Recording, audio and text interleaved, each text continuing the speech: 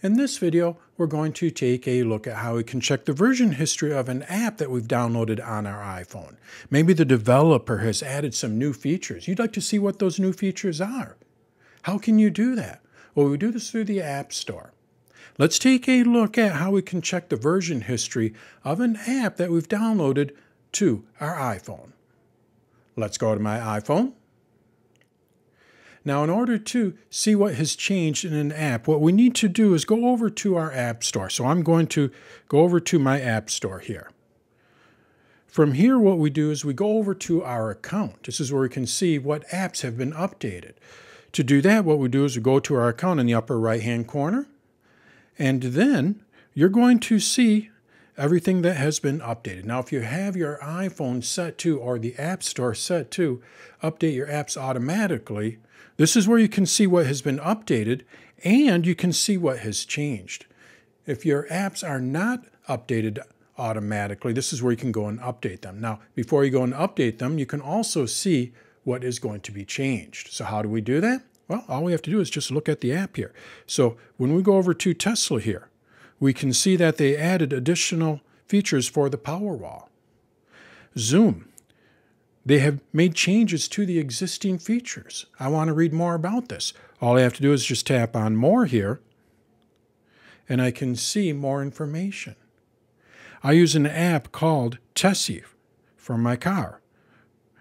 The developer there is pretty good at updating this history.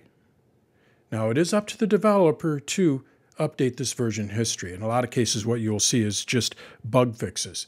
But for some developers, they will use this as an opportunity to show you what is new. So here I have brake maintenance alerts now. I also have tire maintenance alerts. I can see when, or I'll get an alert when my tires need to be rotated. I also have charging alerts from this app. So he's added quite a few new features to this app. Again, this is coming from the developer. So in some cases, what you may see is just bug fixes. So here we have an app that has a maintenance update. So they're really not being clear of what has changed here.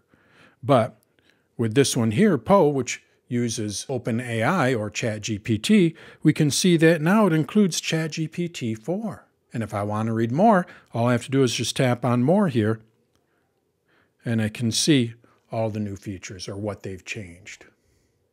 So that's how we can see what has changed in an app on our iPhone. Basically, what we need to do is we need to go over to the App Store, and then we find that app. When you go to your account, you can see which apps have recently been updated, and from there you can see what has changed. This is under the version history. In some cases, you're going to see just simple old bug fixes, but in other cases, you may actually see what the developer has added. So what I like to do is just go and visit this on a regular basis, maybe about once a month or so, and just kind of see if some of my favorite apps that I use on a daily basis, if they've added any new features that could make that app even better for me. So that's how we can check the version history of an app that we've downloaded to our iPhone.